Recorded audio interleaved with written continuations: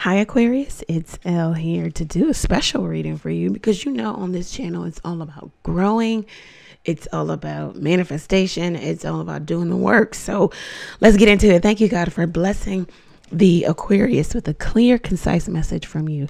So Aquarius, the question that I asked the cards off camera was, why did Aquarius meet this wretched soul? Okay, so why did you meet that crazy twin flame karmic soulmate, negative, low vibrational person? Why, Aquarius? If that is how you feel about the person that you've met, then maybe this is the reading for you. If it is not, then, of course. These two cards came out, Two of Wands and the Nine of Cups. So this is why you met this person. This talks about discernment. It talks about making the right decision, because the wrong decision, if you don't use discernment, can lead you down the karmic road or the unhealthy path or the unhealthy road. It talks about not making decisions from an emotional state or out of hopes or wishes. Maybe not making a superficial decision also, because the Nine of Cups is about, fame, acclaim, beauty, fun, fashion, eating, drinking, being merry. So maybe something about discernment. Also, maybe not making a decision. This is why you met this person, because this was attracted into your life so that you can learn how to make better decisions. Learn how to use all your senses to discern if you are being, a part of some type of trickery, some type of, if you're being sold a dream. This is why you met this person, because it's supposed to really help you listen to your intuition. The first thing that comes to mind when you see, when you touch, when you shake hands with, when you have conversation with, that's the thing you need to go with, your first mind. Okay? Not your second, your 10th, or your 100th mind, but your first mind. If you knew when you first met this person that they were, kind of wretched in their soul, or they were a part of something that just didn't resonate with you, or you had to make a whole lot of concession for them. Like, well, they don't have a car. Well, they do have 5 children. Well, if you have to do that, it's probably not the person for you, because you'll continuously be doing that down the line in the entire relationship. And then 2 years in, 3 years in, 10 years in, you'll be yelling, oh, they're so karmic and toxic. Well, you knew that when you first met them. So you met this person so it can help you hone in on your intuition to make better decision. Okay. Why did Aquarius meet this wretched soul? Why did Aquarius meet this person? Why did Aquarius meet? It looks like they could have been a soulmate too. Karmic soulmate, not the best soulmate. Let's see. A lot of, some of you, I knew she was coming out. The Queen of Wands, the Page of Wands, Queen of Wands, the King of Swords. Stop. You can't change anything, or you can't manipulate the energy, or you can't do anything to make someone open up to you, open up to the idea of having a relationship with you, open up their heart, change their mind about you, change their standard of how they want to live or who they want. You can't make anybody, you can't change or be the authority on them wanting to be in a relationship. So you met this person so it can help you. You attracted this person, first of all. That was the vibration that you were on. You attracted somebody who might have been like narcissistic, closed off to love, has high standards. If they do settle, it will be later in life, and they're going to have high standards for their person. They have high standards for themselves. They may be a bit superficial. They could even have felt like, it may even told you that they wanted to be like a bachelor for life, or a bachelorette for life.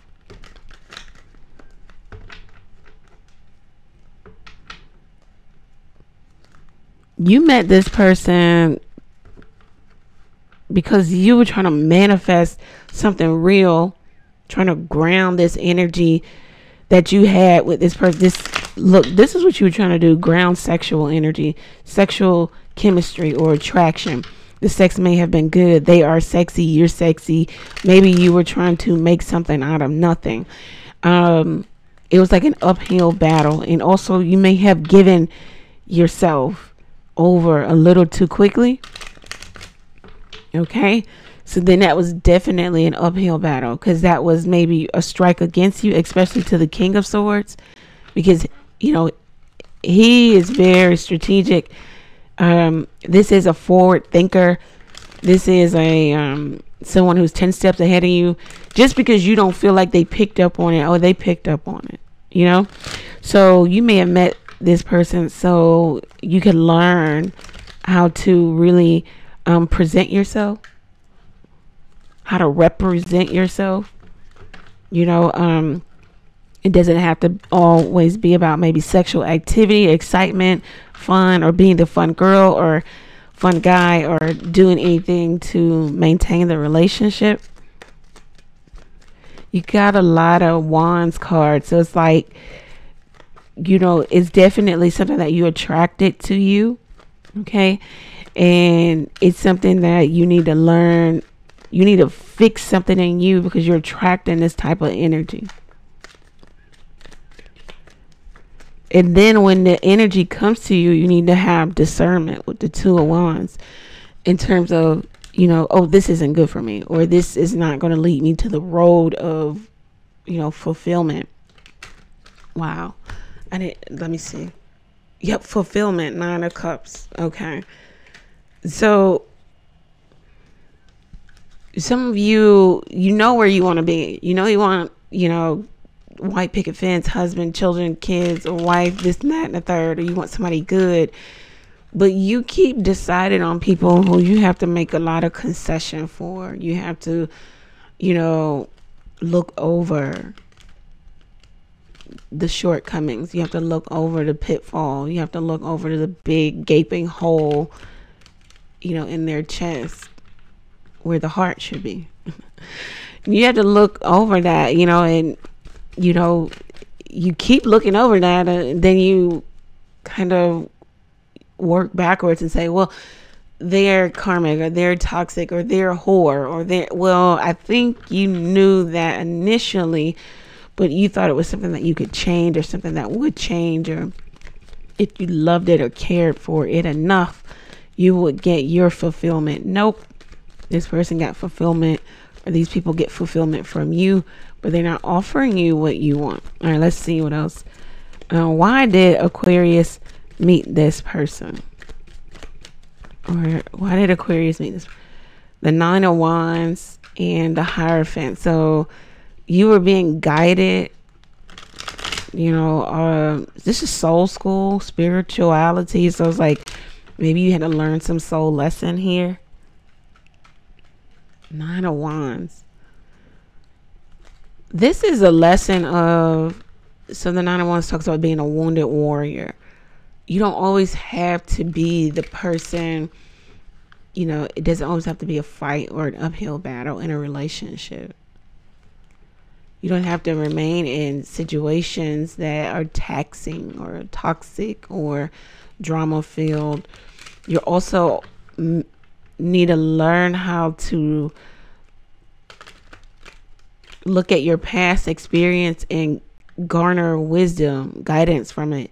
If something feels like the last relationship, or there's a trigger from the last bad relationship, then it's possible that you might need to do a little bit more research and maybe even separate yourself from this, because either it's that you haven't healed, or that this person is just really like your ex. You attracted another person with the same person with a different face, you know.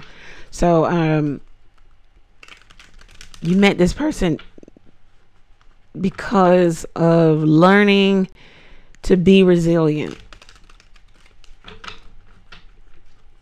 some of you, what is this, Spirit? Okay, because they're giving another message. What is this?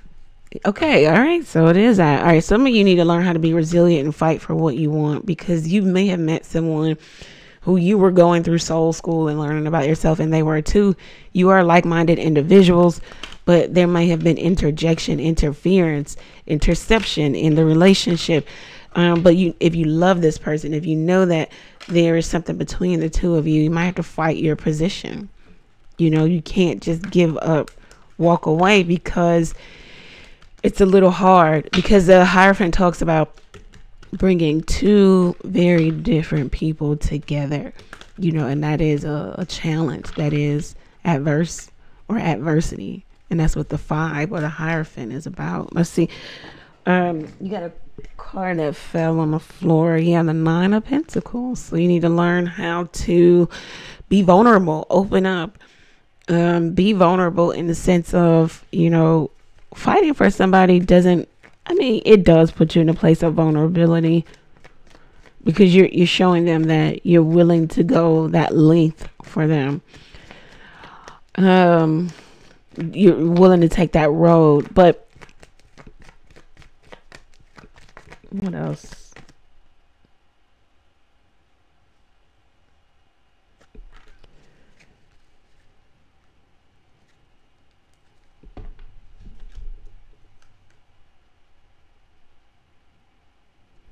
You may have met this person because they want you to realize that maybe even through the tough times, you have to learn how to fight through this. You got to learn how to continue. You can't just keep taking breaks and giving up and starting over, because the relationship has no progression. And for some people, that is, the new start always is like starting from the beginning. So they may even treat you like, we're starting over again, or like you're a new person, or like it doesn't matter. Something about being vulnerable, opening up, learning how to fight your position. So we're in this dating game, okay, whether you want to accept it or not. The dating game is relatively new. The dating game, it might be 60 to 70 years old. It's not. Some people even dated as 50 years old, because it was a time where you became of age.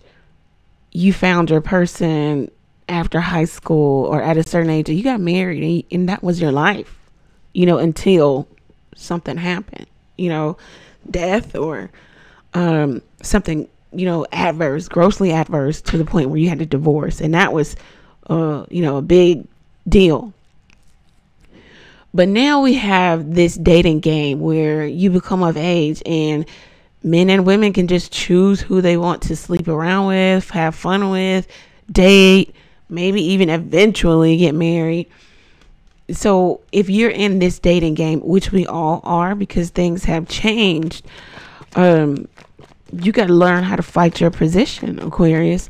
It can't always be that you walk away at the first stint of adversity, or you feel like someone's putting you maybe in third parties. And it could be that, you got to know when to hold them, when to fold them. Point blank, period. Especially in this dating game, because no one person, most times, especially if you're an attractive individual or you're outgoing, you're not really, really, really single. Meaning there is not anyone communicating with you in hopes that, they can have a relationship with you. You could be single. Yes, on paper, you don't write that you're married, but you may be conversing with, dating 4 to 5 people. You may not taking any of them serious, whether you're a woman or a man, but you still have these people in your energy. And now here comes the Aquarius in your life, and you're still conversing with, dating these other 4 to 5 people. You're going to have to get in the ring, get in the fight, be up for it. You got to knock the 4 or 5 other individuals off the block, and that is what the dating game is. And nobody wants to accept it. Everybody wants to believe that, I met John Monday, so we should be married by Friday, or I don't understand why, I'm not you know, John's number one person in his life, or why John went out with me on Wednesday and then, you know, he didn't want to hang out on Friday. It might be because he's on another date. And if you feel like John is somebody you want to actually be with, you got to get in the ring. You got to be up for the competition. And that's what some of these cards are saying here for some of you. Now, granted, competition, a healthy level of competition is good. Healthy level. Now, if you're just toying with someone and putting them in a rotation, in a string of women or men to deal with, some people don't want to deal with that, and they have all right to exit stage left and leave. And if that's something that you are a part of, Aquarius, you just want to, you know, you don't ever see this changing, you don't see this person choosing you, you don't see them ever maturing or their relationship maturing, that's okay to leave. But it's saying that some of you are leaving a little bit too soon and a little bit too often, to where it may be reading to the other person that you don't even want anything serious, or there's no cultivation of any longevity. Sorry. Yeah, it's like all these new starts. New start, no progression. Breakup, new start, no progression.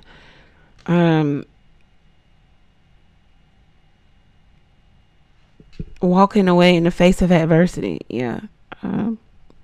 Some of you could have been dealing with somebody who is married, is already coupled. You knew that from the beginning. So some of you met certain people because you were supposed to rightfully discern what they were about in the initial meeting. You did, and you decided to play ball anyway.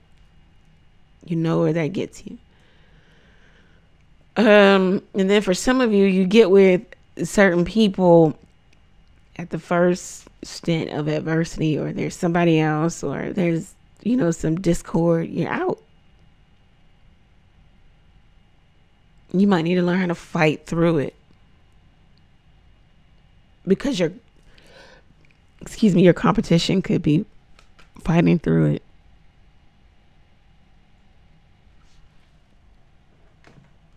You got a few cards that fell on the floor here. Let's see. Yeah, there might have been somebody here that was wearing a mask, you know, personifying, just faking and pretending like they were going to give you something. Again, rightfully decide, discernment, right? You've separated yourself from someone, you're healing your heart, and you just might have, you needed to do that soulmates. Yeah, you do have some soulmate connection, contract that was here. Somebody is definitely missing you big time. Looking at your photos, missing you, nostalgia, make new memories, or someone's wanting to make new memories. Separation, somebody's missing you, sadness again, thinking about you, or this is what you're doing. Some of you are just going to live your life, move on, living in this, you know, in the moment, just being happily single, time with friends. This also reads as if you may have met a person because, again, back to what we talked about, jumping into something a little too fast, trying to make something out of a big old nothing.